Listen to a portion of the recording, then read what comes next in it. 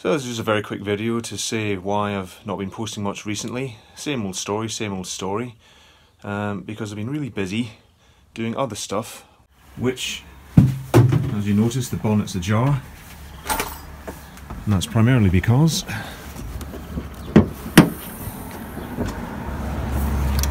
I've had to take my intake manifold off again. So the reason for that, lock the car again, I will now show you on the manifold itself, which luckily isn't too bad to get off in all fairness, but what really annoys me is it's nothing to do with anything I've done. So the problem's been, for a little while now since I had it rebuilt and running, that I've had a lean code on the left bank of the engine. So as we're looking at it now, that bank there, we're obviously looking as if this was the front of the car and we're looking towards the windscreen there. And I did a lot of digging into it. I smoke tested the engine again, couldn't find anything, which is interesting. I'll come back to that.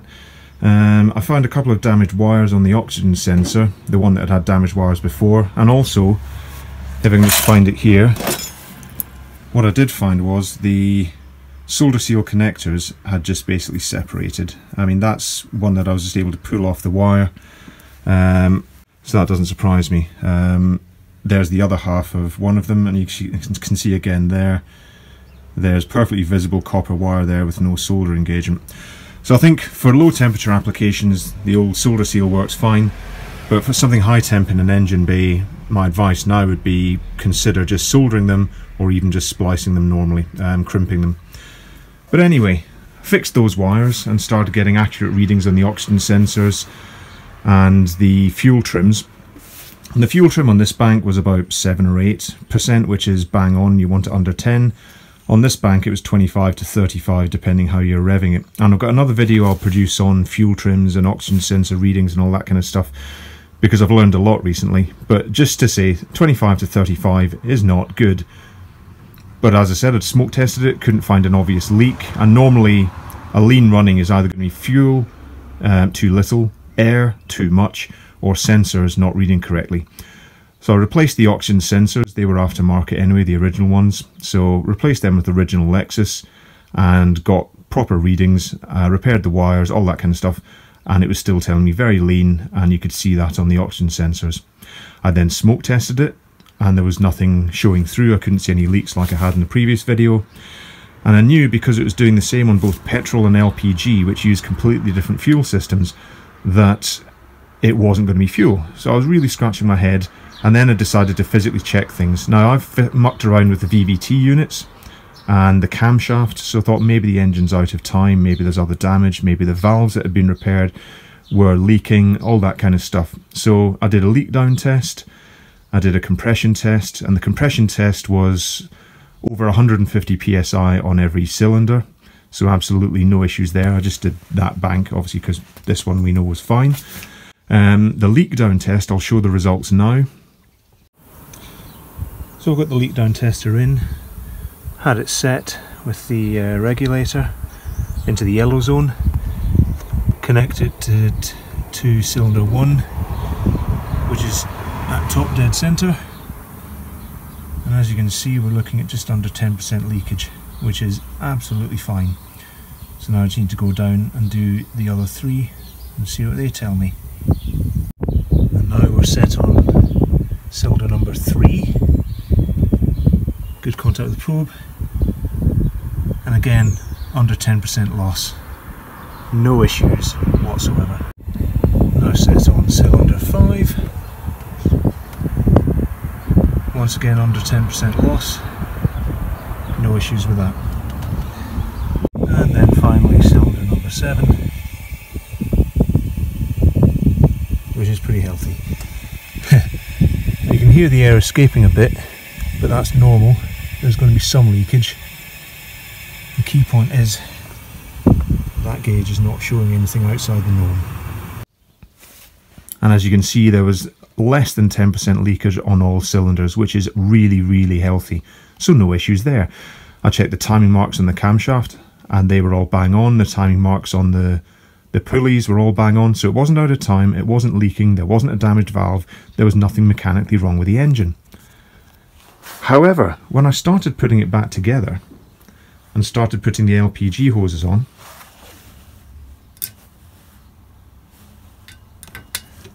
for avoidance of doubt, that is one of the nozzles for the LPG injector hoses to go onto from the injectors themselves, which sit separate and rear. So injector, small hose, goes onto that bayonet fitting and allows the LPG to be injected directly into the port for each cylinder.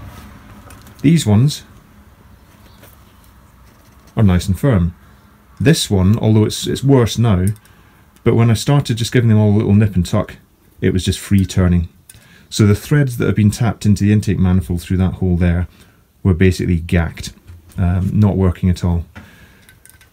I managed to prove that this was definitely the problem by using thread lock just to really gum that in, and suddenly the fuel trims on this side went down to 4.7%, so I knew that was the culprit.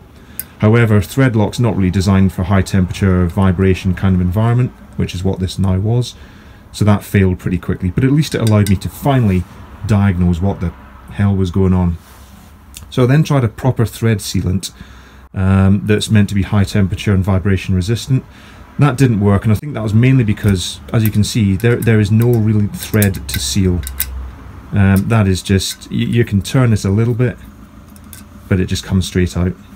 So that obviously didn't work, and I knew I had to get the intake off, because that is going to have to be drilled out and helicoiled with something that will allow me to fit that in and seal it. I've already used the thread sealant on these three here because I had access to them, and to be honest, I'm probably going to leave them as are because I think they're pretty tight. There's no issues there. This side, I'm probably going to take these out as well, and again use the thread seal. Ah, there we go. Live on camera. That one is turning as well. I think it's turning in the threads, but that explains, I was going to say, literally at this point I was going to say, because it was 4.7 fuel trim on this side and about 8-9 on that side, I was already a little bit suspicious that one of these was slightly leaky, because you want to see fuel trims normally around the 4-5%. So I was already going to investigate these, and funny old thing, literally, as we found it, that one there, I can turn by hand. So the question I've got now is, do I helicoil all of these and hang the expense, or do I just thread seal the ones that appear sound and possibly helicoil that one and definitely helicoil that one?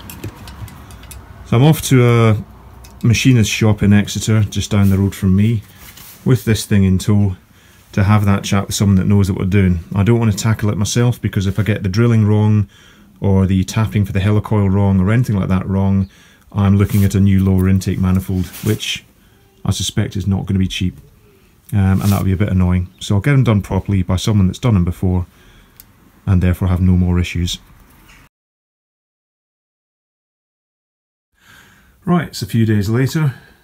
I've just gone and picked up the intake from a machine shop, and what I've actually had done, on a bit of reflection, was have all of the fittings tapped and redone, because I don't want to have to do this again. And in the end that turned out to be the right decision. And what the shop's actually done, which you can probably see now, is rather than using helicoils, which are basically, you drill out the hole and then put effectively like a coil of wire through that then acts to bite the threads, what they've actually used instead is time certs, which is basically a cylinder with male and female threads, male on the outside, female on the inside. So you drill out the hole, I'll put a picture if I can find one, but you drill out the hole, screw the insert in, and then you've got an actual thread for the fitting to engage with, which is obviously a lot more secure than a coil. So that's been done to all 8 at a very good price, so no complaints there whatsoever. Unfortunately, what did happen though is that one of these little nozzles sheared away at the thread side when it was being removed, which is c'est la vie, you know, stuff happens. So I've got another one of those on the way, but until that arrives, I can't actually get all this back together. What I can do in the meantime though is get the rest of these mounted and use a decent thread sealer. In this case it's Permatex 59214, so it's a high temperature thread sealant that resists vibration, etc. It's what I used when I tried to put these back in before, but obviously there's just no thread. So this time should be a bit more successful, and that'll just make absolutely sure there is no vacuum leaks past these threads. I could use PTFE tape, that would be equally effective, but I've got the thread sealant, so it'd be silly not to use it. What I've also got is a new set of intake gaskets for each of the runners. I didn't trust, even though it's new ones on there, I don't particularly think the third or fourth time that's now been on will be good for them. And I've also got a new set of fuel pressure regulator crush washers as well, because again, if I just reuse the old ones, which have already been on and off a couple of times now, you can see that's been crushed. That will just guarantee me a fuel leak later on. So for the want of one nozzle, we'll be good to go. But until then, it's time to get all of these buttoned up with nozzles and sealer. So I'll get onto that now. And a very few minutes later, that's this side completely done. And then all that's left on this side is just that one nozzle there, which has got to go in when that one arrives. But yeah, you can see the sealant around the edges, and unfortunately what I couldn't find was an approved torque spec for these, so I just had to use a little bit of judgment, knowing that they can snap, and done the German method of good and tight without being ridiculous about it. At the end of the day, the thread sealer will do its job so long as they're engaged with the threads and snugged up. It's only going to be the vacuum of an intake manifold that this thing's resisting, so that should be more than decent to hold that intake. So yeah, one nozzle, and this is going back on. Well, the fitting arrived, it's been installed, and what I've spent the time since then doing is getting all the gubbins attached to the underside of the intake, which is primarily the vacuum canister there, the VSV, and then a couple of vacuum lines, one from the canister, and then the actual feed to the actuator for the inner bodies in there to lengthen the runners, which is all working fine. Always remember to put the fuel line on the back. Ask me why I'm emphasising that one, because I forgot to do it the first time I had this intake off. And then you can just kind of tweak that when it goes on. A line to take the vacuum feed from the manifold itself, and then a few other clips and pins to hold everything in place. And then you've also got the feed for the VSV, which plugs onto the top of the intake there. You can leave that loose. I've put it on there just to make sure it doesn't get trapped when I'm putting the manifold back on. The mating surfaces have been given a good clean. The gaskets are in place, ready to go. So it's now a case of getting this stuck back on. And that's it installed, but not bolted or anything like that, but just getting that in is a right pain. And the things you've got to watch out for is the vacuum canister, which catches right in the coolant line here, and also locating it on these four corner studs is not made easy by these coolant pipes, which want to come down and trap the rear end. I mean, you can't lift it up enough to get it over and then down onto the studs. So a degree of fiddling is necessary, and a fair bit of swearing, but maybe that's just me.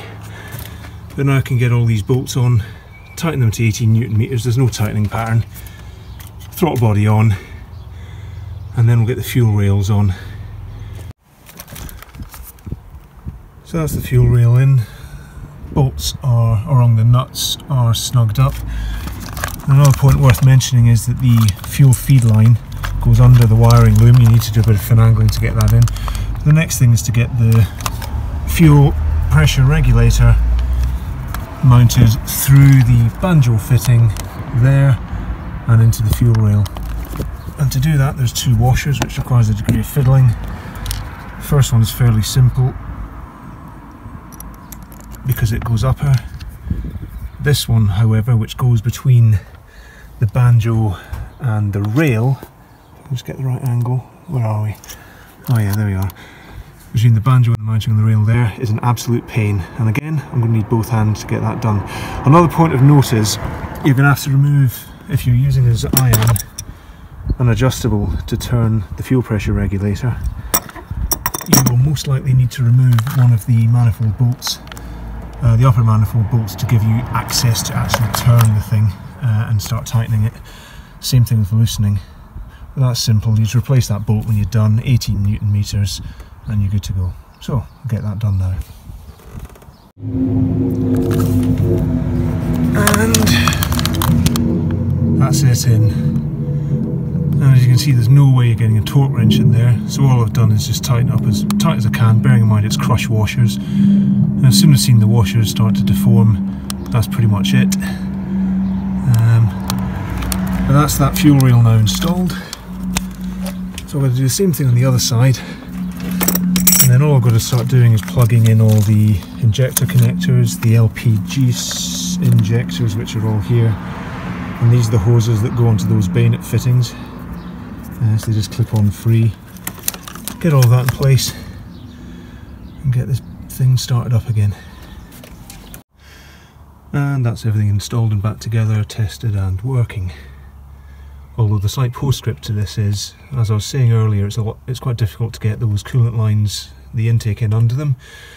Well, because I had to take the intake out yet again, because when I put it together the first time there was still an intake leak, very obviously. So I had to take it all out again and basically use RTV on the intake runners in the heads, and then on top of the gaskets before the intake went on, and that's now fixed it, which is a bit weird. I think the intake must be a bit iff. But what I have found is I can now take this intake out in around 30 minutes. And the reason being is if you just take these lines off and lose about an egg cup full of coolant, you can then unbolt these from the top and cable tie them up out the way, put all the other stuff back, cable tie, and you don't actually need to take the fuel lines out to get the intake out, which is what the workshop manual would have you believe.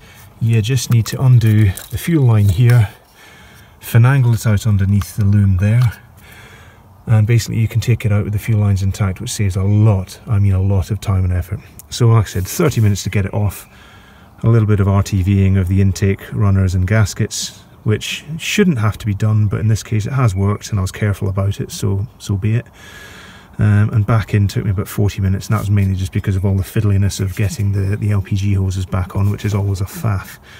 But yeah, what's regarded as a fairly complex job has now turned into about an hour and a half turnaround time, because of just doing it again and again and again. But anyway, that's now done, and to prove it, let's have a look at the fuel trims. Well, as you can see, car's nice and warm. Just been out for a long drive, just to check it over again. No faults in the dash bar TPMS, which is something I'm going to get to later. And if I call up the fuel trims, which should hopefully come good in a second, there we go. So as you can see, the long-term fuel trim on both bank 1 and 2 is comfortably under 10. Bank 1, the one I've been working on, is particularly good. Bank 2, not as good, but still decent. Bearing in mind I've not had that one dismantled and redone and so on, so it's probably a little bit less decent, but anyway. But the good thing is those short-term fuel trims are bang on what you'd be looking at for idle. And as I said, there's no double-digit readings for the long term, so that issue has finally been solved. So now I can finally get back after starting this engine work in August of last year. It's now April of the following year, and I would say I'm finally ready to get started on all the other things I mentioned in the in my review video. So, taken a lot longer than I thought, but finally I can start moving forward. Took a while.